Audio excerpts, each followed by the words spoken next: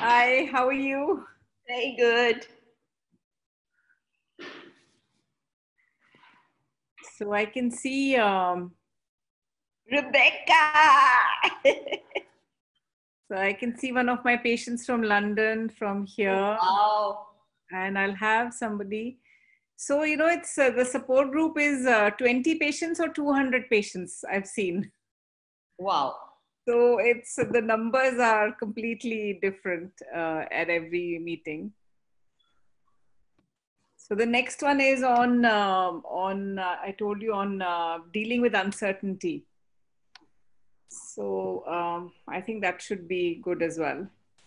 I think the maximum patients we had was for the BRCA testing. Wow. Yeah, a lot of questions as well. Yeah. Rebecca, you should moderate the uncertainty one. Yes. That will be great, actually. Somebody with a psychology background to do it, really. Wonderful. So I think Rekha, you are there from River Route. So Rebecca is moderating the next session. So that's on the third Monday. Is that okay, Rebecca? On 17th of August. That's the third Monday. Vidyut, can you please make Dr. Rebecca as a co-host? I have done. Okay.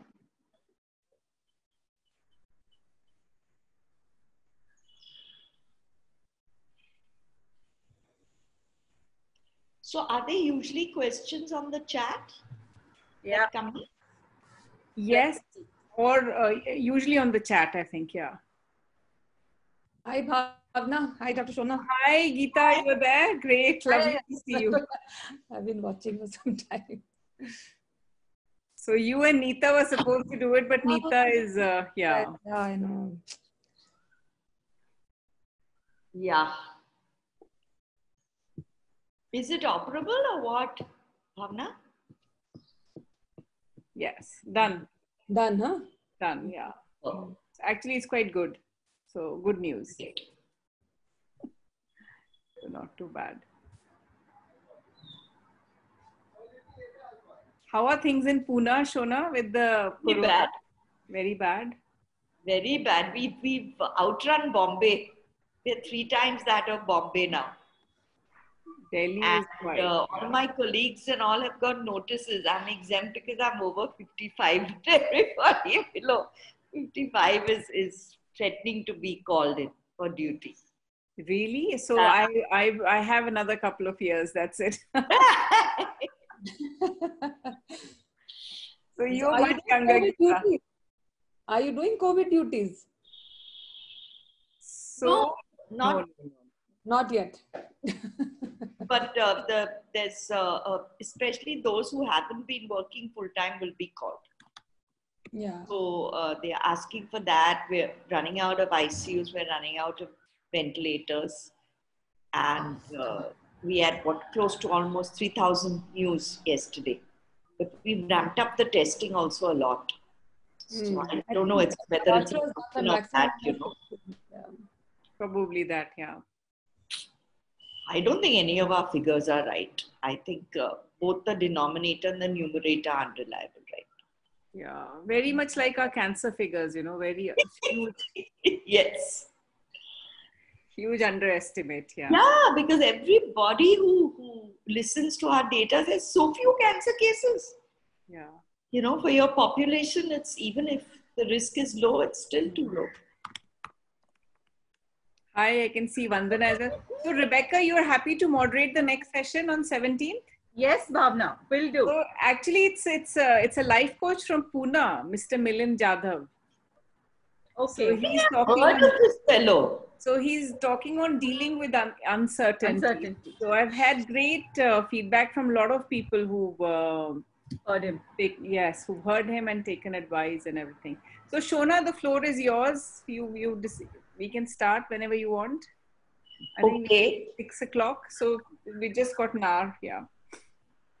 Yeah, and I think guess people will keep tuning in. So Keep tuning in. Yeah. Yeah. so good evening, everyone, and welcome to this edition of the Global Breast Cancer Support Group. We have a real treat for you today. We have a very eminent breast surgeon from India, Dr. Geeta Kadayaprath. She's a breast surgical oncologist and oncoplastic surgeon, and currently at Max Saket. And she's going to talk to us about mastectomy and different aspects of breast surgery. A lot of you must have undergone those procedures.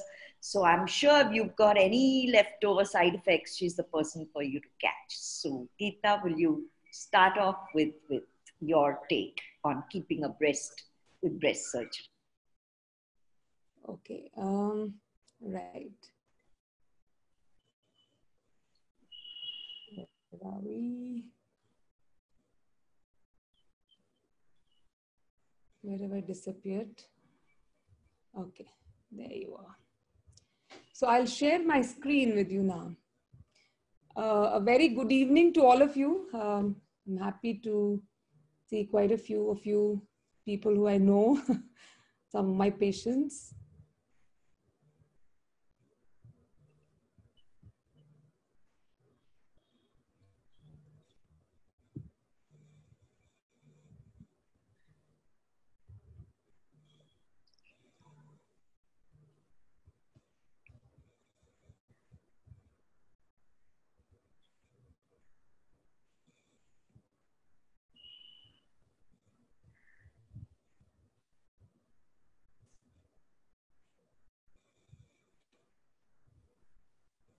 Can you see my screen? Not yet.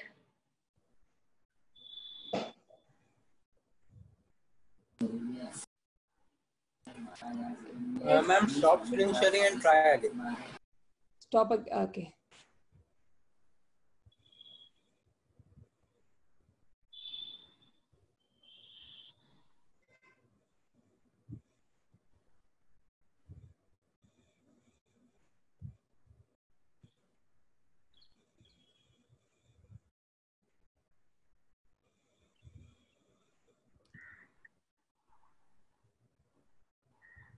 Why does it say?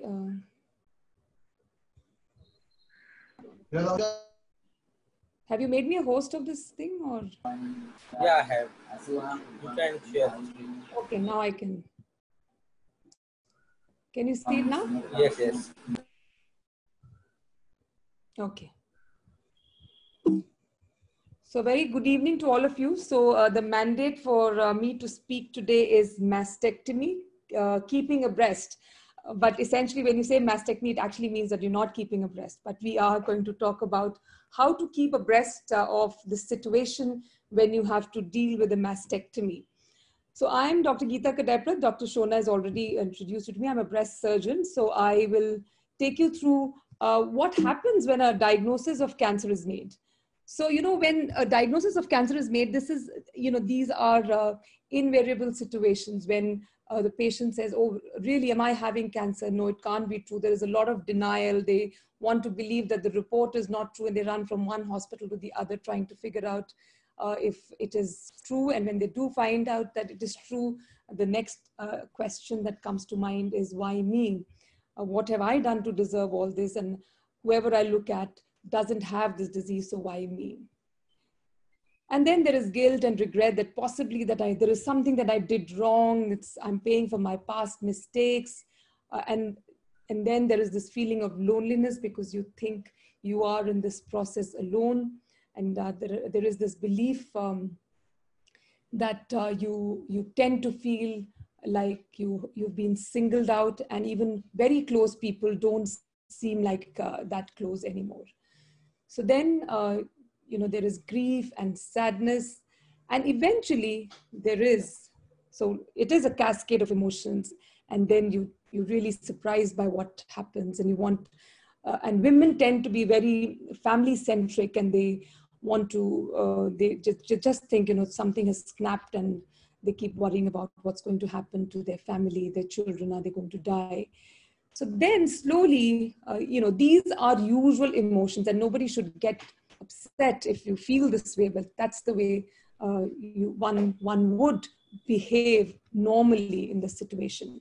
And then eventually the time comes when you really accept that diagnosis and go ahead with what you have to do. So when we're talking of mastectomy, what we need to understand is that if you have early breast cancer, or if you have, I'm going to talk about mastectomy, so I will just stick to mastectomy. I'm not going to talk about the other options. But if you have early breast cancer or you've had chemotherapy first, then you would be offered surgery. And the various surgical options would be a mastectomy with sentinel lymph node biopsy. I'll just come to these, this jargon, this medical jargon as we go along in the talk, or axillary dissection, meaning removal or addressing the lymph nodes with or without reconstruction of the breast. Or the second option that could be offered to you would be a wide local excision where you keep the breast and a sentinel node biopsy or an axillary dissection to address the lymph nodes in the armpit with or without oncoplasty. Oncoplasty meaning a procedure to reshape the breast so that even after removing a portion of your breast doesn't look deformed. So when you choose, so when is it that mastectomy becomes inevitable? So it is a choice. So when I say that these are the two options, it means that there is a choice. But when is it that we say that, look, you are not a candidate for a conservative surgery, you have to go ahead with a mastectomy? That is when there are two or more tumors in separate areas of the breast. Because if it is far apart, you're not a good candidate for a conservative surgery. If on your mammogram, we can see a lot of calcium, tiny calcium deposits within the breast, which is indicative of either cancer or precancerous areas. If you had radiation in the breast region, either preceding this event, it could be you've been treated for a lymphoma, you've had radiation for that, and if cancer is in that breast, then mastectomy becomes inevitable. And if somebody is pregnant and has breast cancer, and it is possible that you are going to require radiation while you're on with your pregnancy, then it is best to avoid a breast conservative surgery and go for mastectomy. And if you've opted for a breast conservative surgery, but you find that the edges or the margins of the operated lump is still showing cancer, then you have to go for a mastectomy. And then there are genetic mutations. A lot of people ask questions about what genetic mutations are. But if you have got a genetic mutation, then that puts you at high risk of developing a second cancer in your breast. And at that point of time, you would have to go for a mastectomy. But mind you, if you have a genetic mutation, it does not necessarily mean that you have to have a mastectomy. Large tumor, you have a small breast, but you have a large tumor. Therein, breast conservation will not serve you well because you would be left with hardly any breast. Then mastectomy becomes inevitable. And some connective tissue disorders like scleroderma or lupus, wherein your skin by itself is so sensitive that you have poor tolerance to radiation therapy, then you should not be opting for a breast conservation and you should be offered a mastectomy, and that is what you will get. So there is another, inevitable choice in our country when there are ladies who who choose to go for it, even if they are suitable for conservative surgeries. And we as breast surgeons all have performed mastectomies for tiny 1 centimeter tumors just because it is your choice. So, we know that the greatest power that a person possesses is the power to choose, and we will abide by your decision when it comes to a choice. And of course, there are situations which are socially driven situations when the lady wants a breast conservation, but her choice is overruled by the elders in the house, and sometimes even neighbors have a say in how she should be treated. So that is when mastectomy becomes inevitable. So what is mastectomy? Now we have extended indications of mastectomy too. So when I say extended indications, this is in relation to genetic mutations. In an attempt to prevent breast cancer from happening, mastectomy may be offered in such situations also. So when I say, you must have all heard about Angelina Jolie. So Angelina Jolie actually underwent a mastectomy because she was at very high risk of developing the disease because of this mutation that she was carrying in the gene.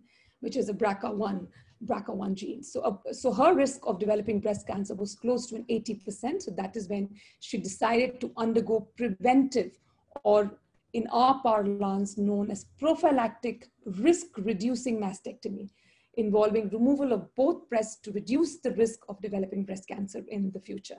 But this is reserved only for those with a high risk of breast cancer, which is determined by strong family history. Sometimes you may not even get a genetic mutation test done, but you have a strong family history, 5 or 6 members, running in your family who got breast or ovarian cancer, then you would opt for a mastectomy. So let me just take you through the entire routine of how we do this mastectomy and what happens after that. So the most important thing is the preoperative routine. I'm sure there would be people who've already, amongst you, who would have been through this routine. So a lot of things that one should take care of, because I'm sure you, as part of support groups, will have a role in counseling those who have recently been diagnosed with breast cancer. And there, I'm sure you will get an opportunity to understand, or to make the person in front of you understand what is to be expected. So a medical history, blood work, pre-anesthetic checkup, all these are important to assess for fitness for surgery.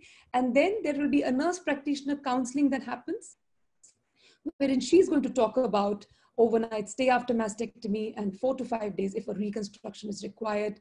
The patient may want to know what's the duration of surgery. And there is a pre-op checklist. I'll just show you the kind of checklist that we use.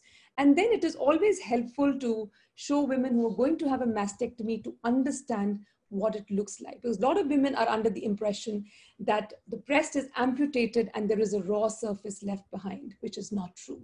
So what we do have at the end of it is a neat incision, which is sutured or stapled.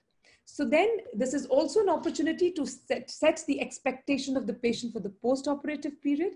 So you can broach the subject of post-operative care at home, drain care, physiotherapy and lymphedema precautions, pain management, and talk about support groups. So these are things that should be detailed with the patient when she's about to have her surgery.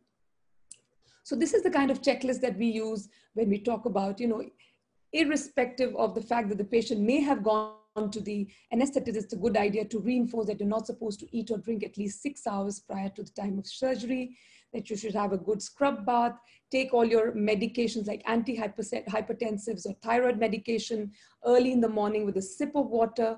If there are blood thinners, then you must let your anesthetist know, because there are certain blood thinners you would want to withhold for a week before the surgery happens. Remove all nail polish and keep your nails short. There is a reason, because the pulse oximeter that catches your pulse will not catch it if there is nail polish on your nails. And medical records, very important. I know it's like carrying that bag around all the time, but if you're going for surgery, there is no reason for those medical records to be kept back at home. And definitely do not carry valuables to the hospital. Leave all your jewelry behind at home, because it's quite a responsibility for our nurses when they have to actually take those gold rings or earrings and bangles and keep them safe under their safety. And if there is something that goes wrong, then they're held liable for it. And if there is any ailment, then you must ensure that you disclose it, because everything is important. And then, of course, the consent form has to be definitely signed. Make sure you understand whatever is written in the consent, because you can approach your doctor in case you need further clarifications. So if you're going to have a sentinel node biopsy, then the patient should be aware that she will be shifted to the nuclear medicine department for the same. And the most important thing is obviously you have to reassure her, try to relax, try to get her to relax, because surgeries are never an easy event in anybody's life. So when I say mastectomy, I will there is a very small risk of complication, or it's a very safe surgery. And these all will be explained to you while the consent is being filled. There could be bleeding, rarely ever infection, collection of fluid at the operative site. This is very common. This happens in about 60 to 70% of patients. But patients get upset thinking that there is something that went wrong with the surgery, and that's why you have a fluid collection under the skin flaps. That's not true. It is a common sequelae of surgery, and that is a seroma. In 60 to 70% you will get this. And in 10% of the 60 to 70%, you can have a pretty long period of seroma, which could run into months, but that should not worry you. Pain, permanent scarring, loss or altered sensation in the chest and the reconstructed breasts, wound healing problems. Commonly, you would see some marginal necrosis happening in the wound.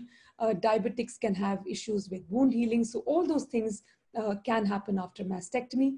And arm swelling. This is something that happens in about 20% of patients who have an axillary dissection, wherein all lymph nodes are removed, and in less than 6% of patients in those who undergo a sentinel node biopsy. Then there could be risk related to anesthesia, but anesthesia these days is very safe. But then you can have things like a pain in the throat, you could have some confusion, muscle aches or vomiting, but these are all very short-lived.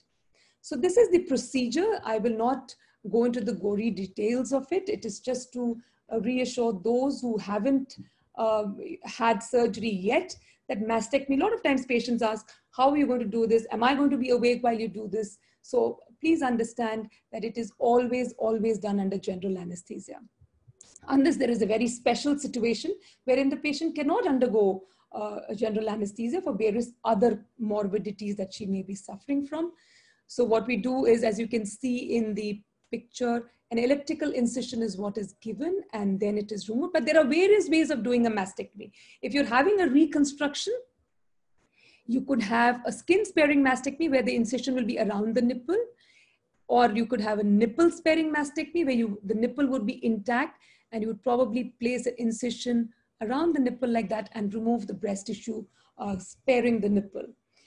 And if you're having a reconstruction at the same time, then a plastic surgeon will also be involved. So when we say a mastectomy in a patient who's got a breast cancer, you're addressing the breast and you're addressing the lymph nodes in the armpit. So how you address the lymph nodes, I'll just come to this. And like I said, the incision is closed like that. So you have a little scar, not a little, pretty long scar running across the chest, which is sutured or stapled. And sometimes you can even, on special request, we would do a dissolving suture also so that the patient does not have to go back for a suture removal. And then there are some drains that are placed under the skin so that all the fluid that accumulates after surgery can be collected into a small drainage bag. So this is what the lymph nodes is. Like I said, one component of mastectomy in breast cancer surgery is the breast bit, and the other bit is the armpit, the lymph nodes in the armpit.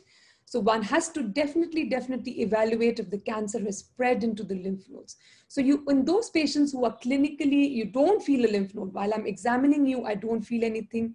If I see on the ultrasound that there is no significant node, and if there is a node, if an FNAC has been done from the node and it says that there is no cancer, then I would do a procedure called a sentinel lymph node biopsy. So here, very few lymph nodes are removed, and we are guided to this lymph node with a radioactive isotope, which is injected in the nuclear medicine department, and a blue dye, which is injected at the time of surgery, just before we start surgery in the theater.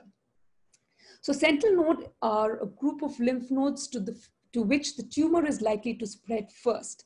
So if I remove 3 or 4 lymph nodes and I send it to the pathologist, and my pathologist tells me that there is no involvement of the lymph node, I don't have to do any further lymph nodes, which is great because your lymphedema rate becomes less than 6%, and also other shoulder-related problems.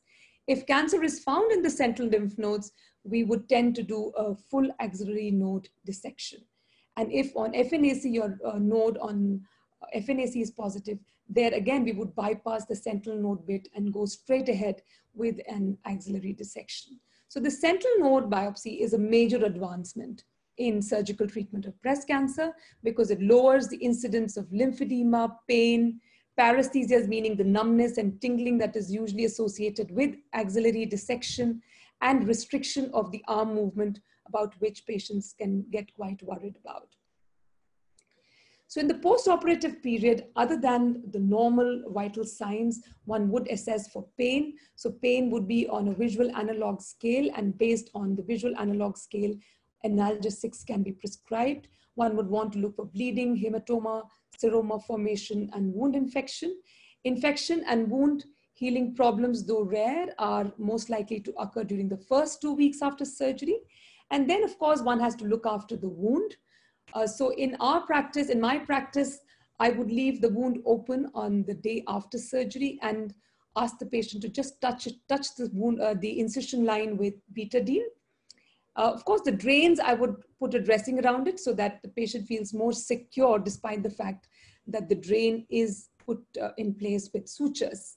So the patient or the attendant, once you're sent home, most of my patients would go home the next day itself, and about 95% of patients go home the next day.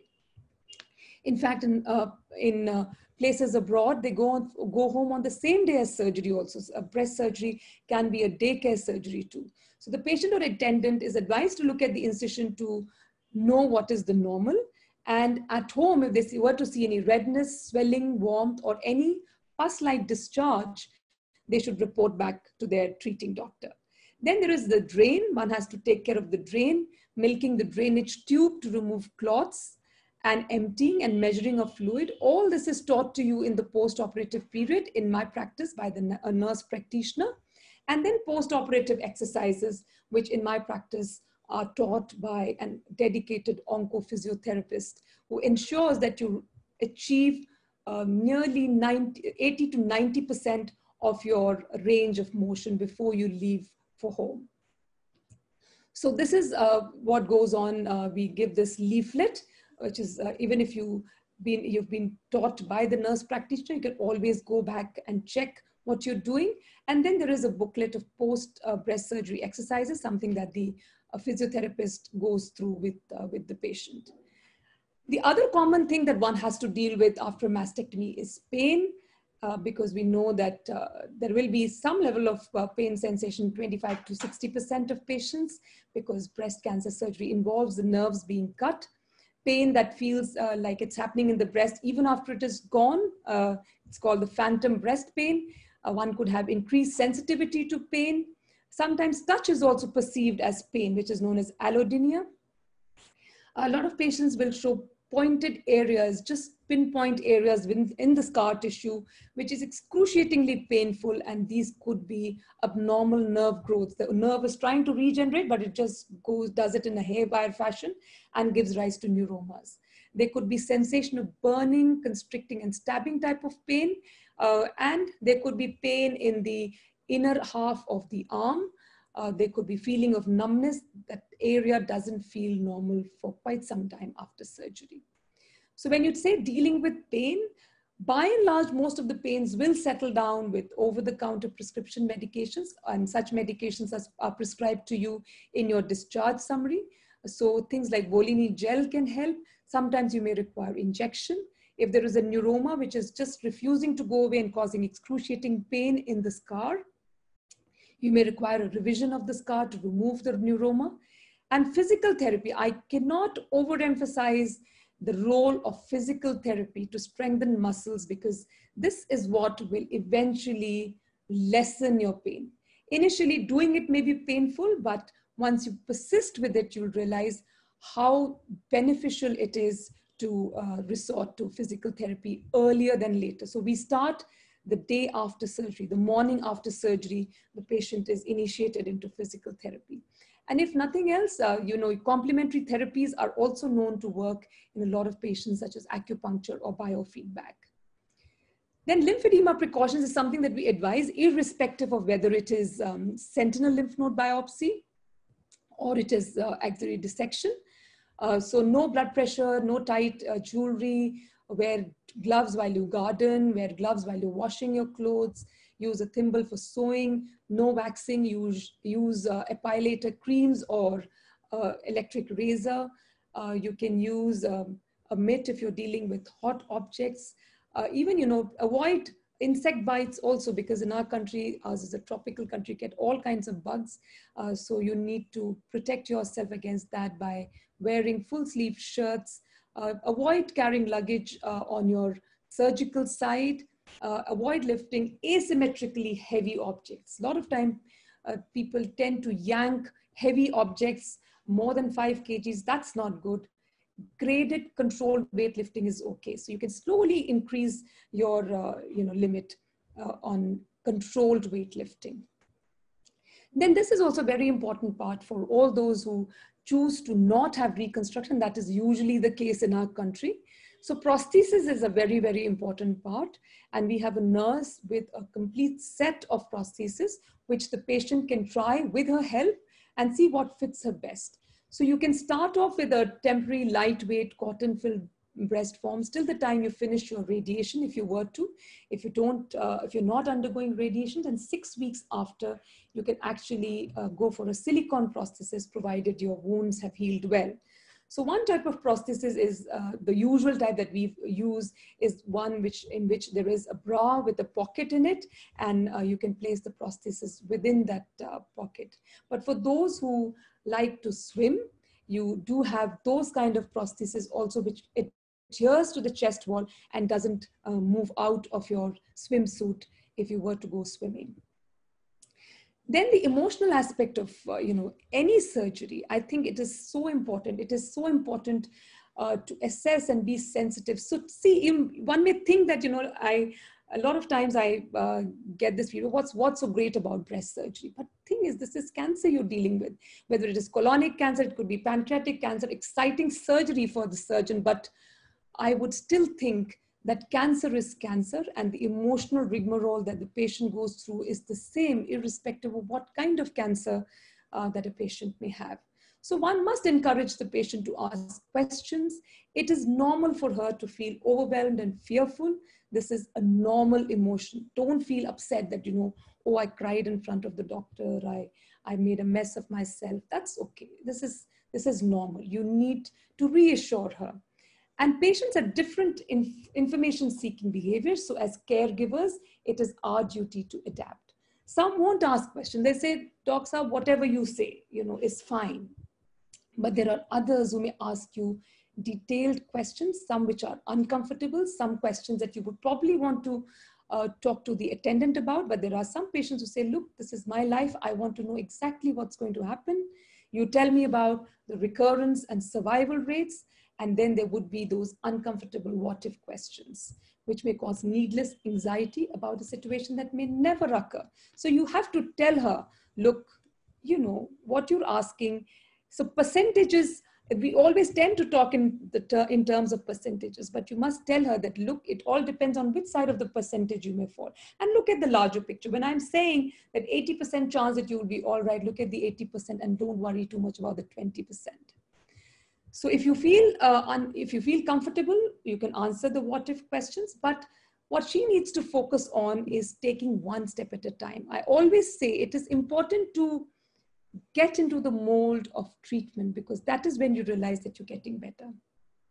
Once the tumor is out surgically, you think, oh, that's one bit out, and you more slowly prepare yourself to the next step. So just one step at a time.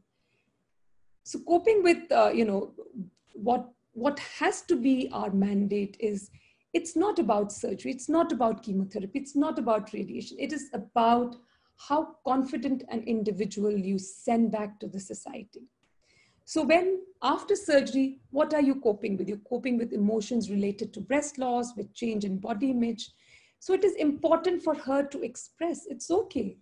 We need to know how she's feeling. Only if we know how she's feeling can we help her. And ask if the surgical result that happened is what she anticipated. She may be very distraught after seeing herself in the mirror without a breast. So then you have to talk about the various options that there may be. Ask her to go for a prosthesis, and soon after a radiation treatment is over, she can go for a delayed reconstruction. So that's possible. And then talk about the availability of support groups. And I can't tell you how beneficial support groups are. I think I have benefited more from the support groups than my patients have. And if you don't have a support group, create one.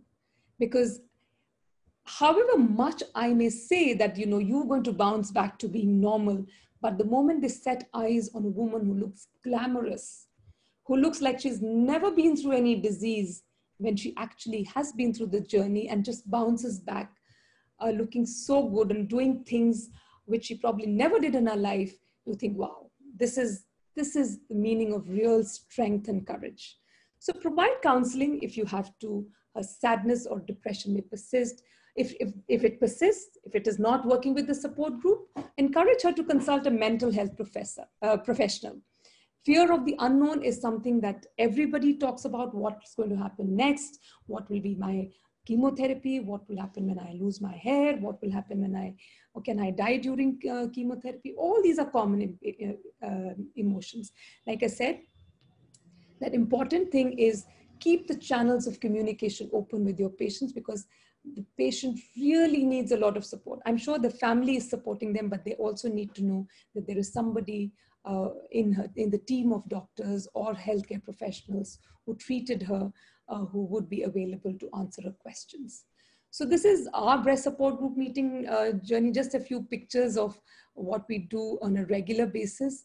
And I can assure you that this is the platform where we discover the true potential of patients. There have been so many patients, I can't even tell you, who tell me that they have never done this, whether it is a ramp walk, whether it is acting, whether it is singing, whether it's dancing, whether it's poetry. They just don't stop. So it is all about celebrating life non-stop, inspiring one and all. And I can assure you, including the caregivers, I'm sure none of us can dispute the fact as to how much they inspire us every single day. And in these Corona times, the virtual support group continues. So we continue to, in my hospital, I continue to meet my patients virtually every week. And I can assure you it's a great learning experience. Thank you.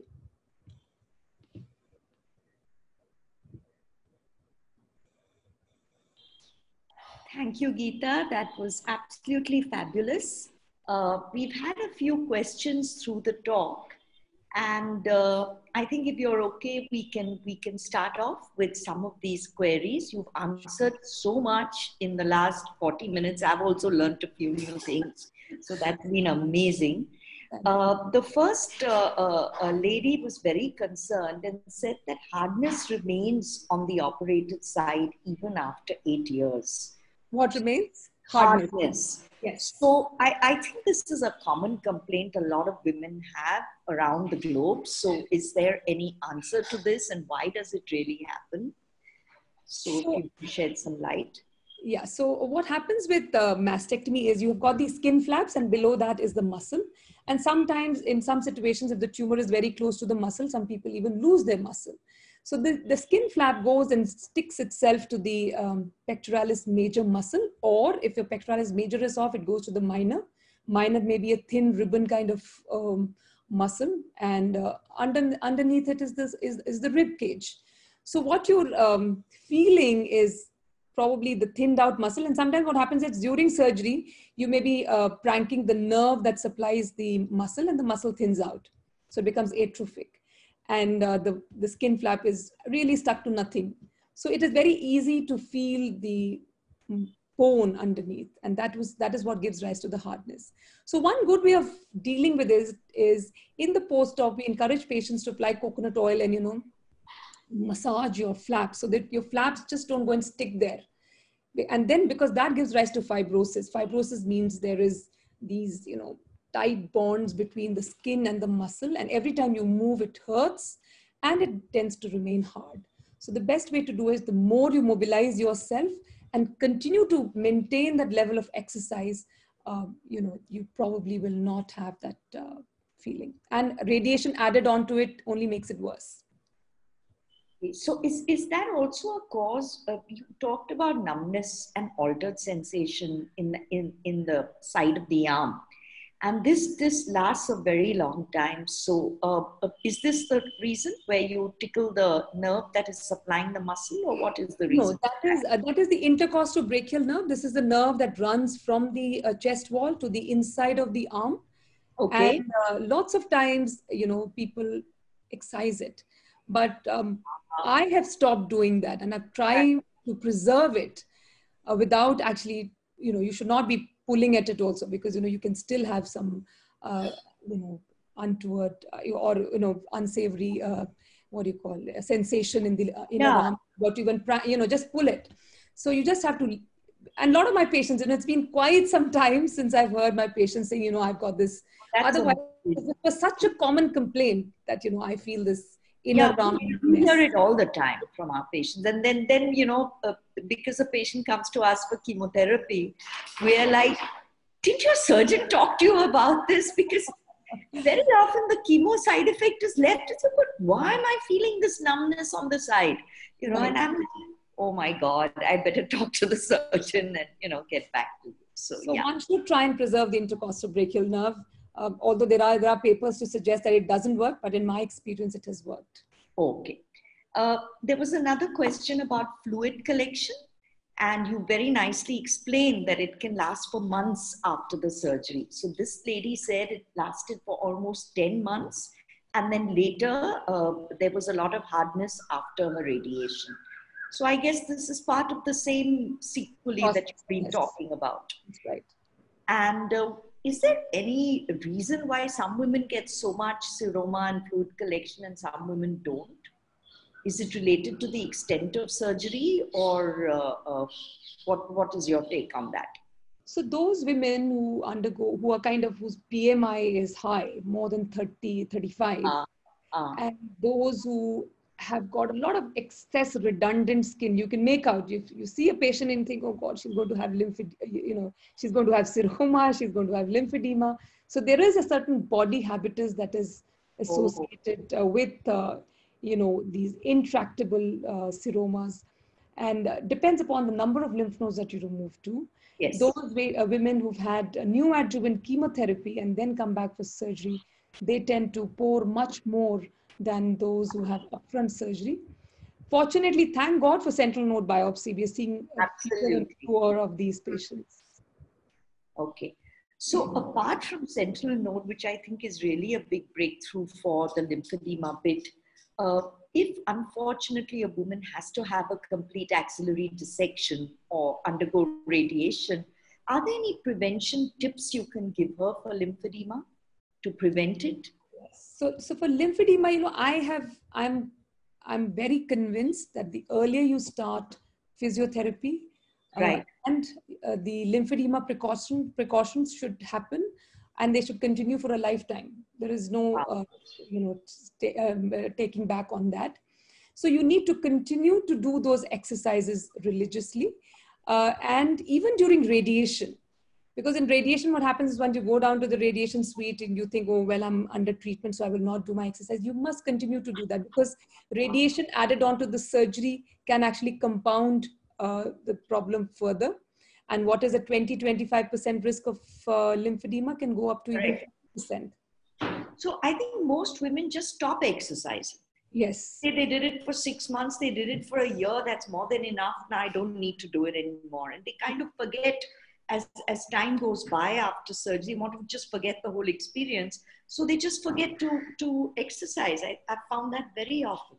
Yes, very true. That is, this non-compliance is something that affects them adversely. And you need to do small things like, manual lymphatic drainage. Our physiotherapist, would teach them how to drain fluid, because it's common knowledge anywhere. If there is surgery, even radiation, there will be inflammation, there will be fluid collection. So you need to gently drain these areas, which is very easy to do, and you will actually escape lymphedema altogether.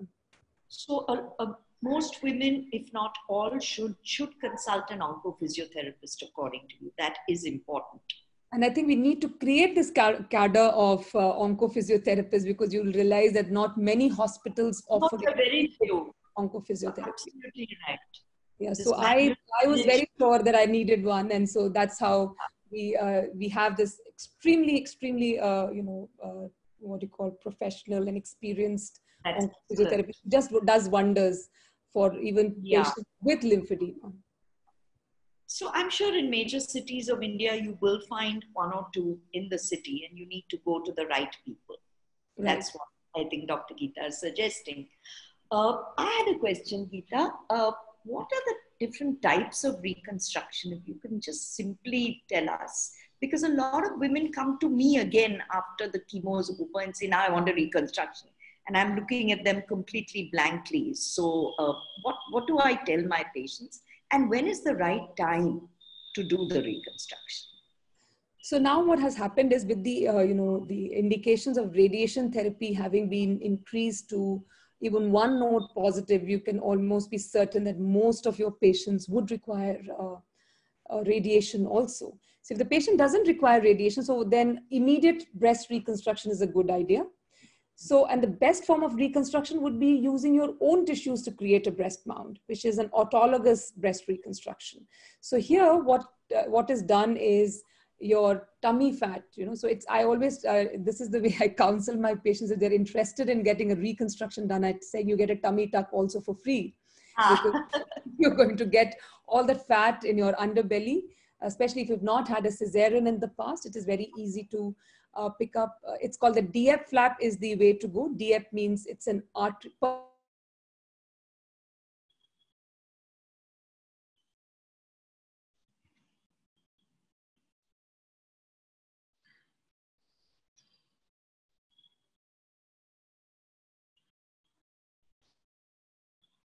Shape with that skin and fat for abdomen.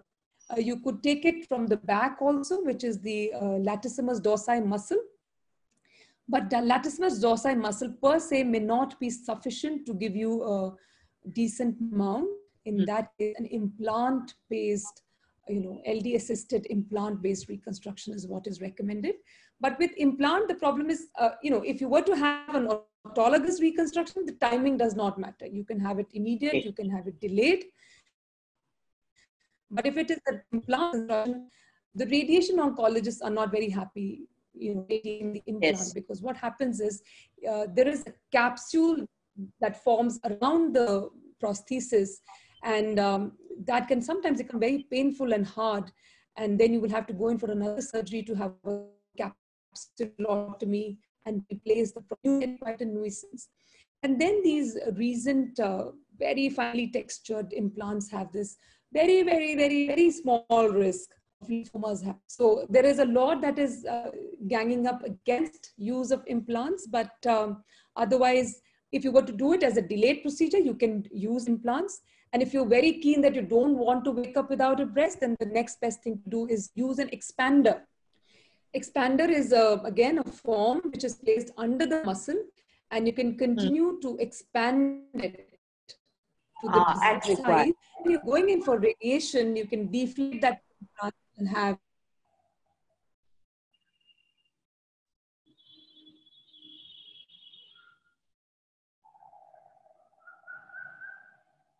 I think we've lost her.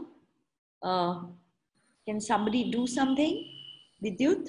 Yeah. I think her net connection was weak. We'll see.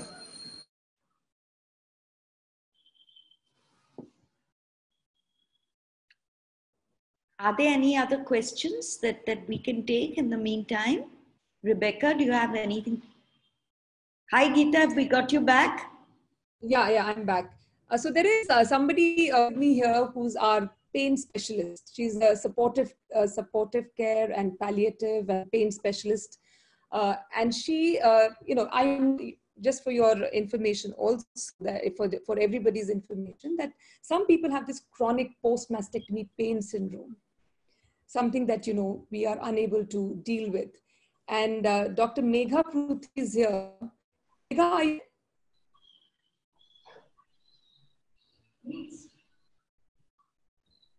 can you unmute Dr. Megha?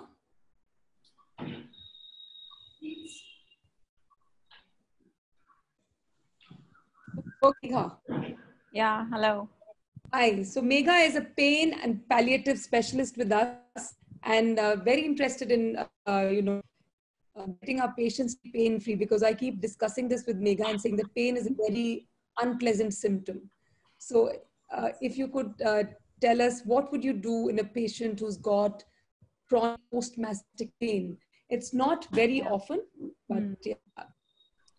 Yeah, so I think post mastectomy pain, mostly the causes, as Dr. Geeta discussed, intercostal brachial neuralgia, kind of pain in the inner part of the arm is common. Otherwise, sometimes even the scar pain remains. Am I audible? Yeah. Yes. Okay, great. Voice So, was cracking. is it cracking? So, It's all right. It's all right. Yeah, so I think post mastectomy, so pain prevention is easier than actually treating once the pain has become chronic. So I think treating the pain, if the patient has pain preoperatively, so treating it preoperatively, then helping the patient immediate post-operative period pain must be treated at that point. So that kind of decreases the incidence of chronic post-mastectomy pain. But once the patient has developed it, then we have kind of neuropathic, some agents for neuropathic pain. Like you all must have heard about gabapentin and pregabalin and amitriptyline, those things. So those agents help patients. But again, we need to start them early and continue it for at least 8 to 12 weeks. And if the pain still does not go away, then we have some injections for them. Like if there's scar neuralgia, we can inject some local anesthetic along with steroids in the scar, and that helps the pain to go down. And then plus, of course, the medications. Then sometimes the pain in the shoulder or pain in the upper limb continues.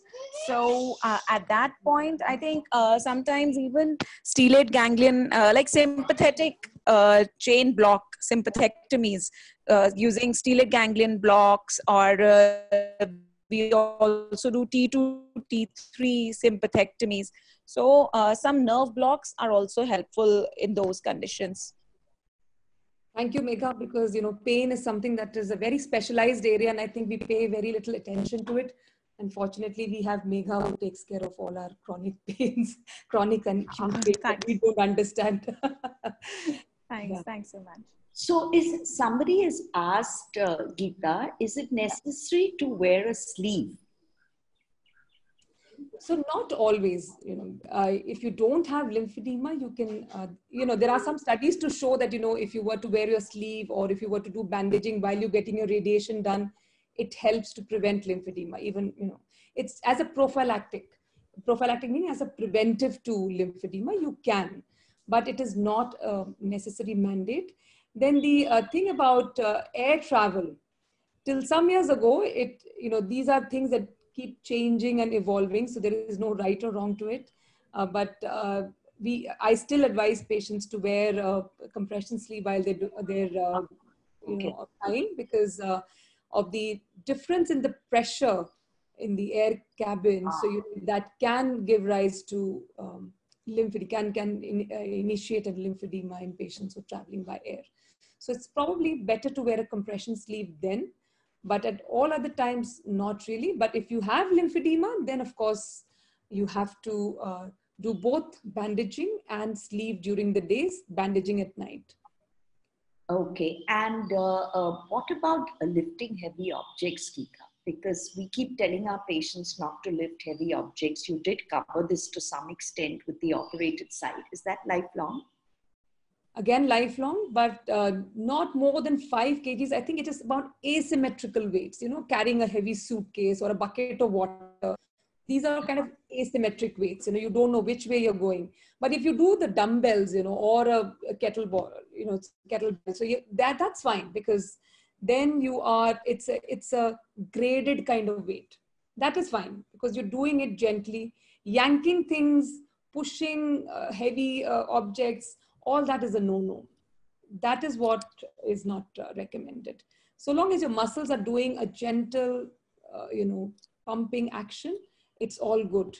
But the moment it happens to be a little, asymmetrical and isometrics, not purely isometric or isotonic exercises, that is when your lymphatic channels get compromised. Okay. Now, somebody has asked a question about numbness in the feet, which is it normal after 2 years? So that is for you to answer, Dr. Shona. I'm sorry, that has been He's created caught out on this one, by Dr. the paclitaxel chemo that your medical oncologist has given you. And although it is reversible in some patients who have diabetes, who have a B12 deficiency, and in just some patients, if you've had weekly paclitaxel for 12 weeks, it can persist in 30% of cases permanently. It does reduce a little bit in intensity, but you will always have to be careful with your feet, and that's a little price that you will have to pay for that. You will have to change your footwear, change the way you walk, be careful of slippery surfaces. So there's certain kind of particular care you will have to take of your feet. Then I think just as your patients, just as our patients come to you saying, arm numbness, your patients come back to us saying, feet, what do I do with my feet? And then you point in the direction of the medical oncologist. Have you been to see a medical oncologist? So well, we went there, so they gave us gabapentin and pregabalin and all that. So I also know everybody can handle gabapentin. So then some of them get real dizziness. Say, what the hell have you given me? So you've got to start in really low doses and titrate it as you go up. Okay. So anything else? Any burning questions? Rebecca, you want to add anything? Is there anybody else who needs something answered urgently? Somebody, Manisha ji was raising her hand. Does she want to ask a question?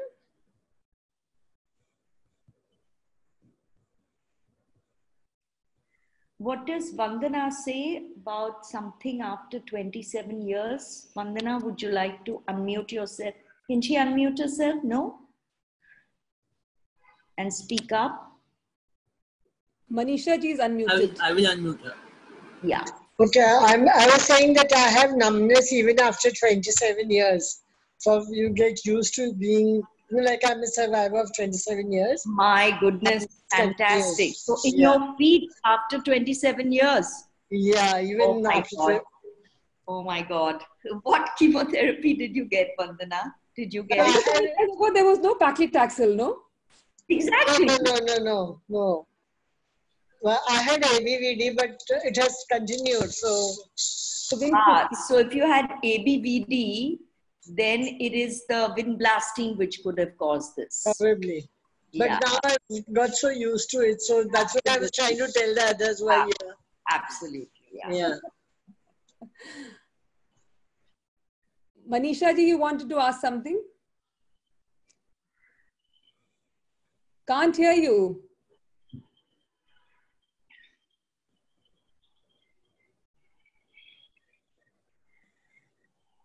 No. Hello? Yes. Ma'am, unmute yours. We have unmuted already. Okay, there's another question here, Geeta, from Jyoti. She said she had cancer in the left breast but had no surgery done. Now there's a recurrence. Is it okay to prick the left arm vein for chemo? So now in your revised lymphedema precautions, the prick thing is also gone out. So you apparently can. With all the precautions, you can. And the other thing is you've had no surgery. So that's fine. If you've not had surgery, your nodes are intact, you're good to go.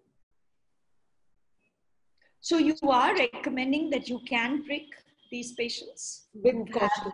With caution. Off the list of things that you should not be doing, I would still, say that to be caution, because if your vein is not of a good caliber, if there is any thrombophlebitis, then we're done. Then we will be in big soup. So you've got to be really careful. Okay. Yes. So anything else? Geeta, that was absolutely fabulous. I really enjoyed it. It was very practical, and I think you kind of went through the pre-op to the post-op and you covered almost every aspect. So thank you so much for being with us. And thanks for all the good work you're doing. Yeah, thank you. And thank you to all those who took time out to attend this webinar. And thank you for inviting me. It's been a pleasure. Not at all. Bye.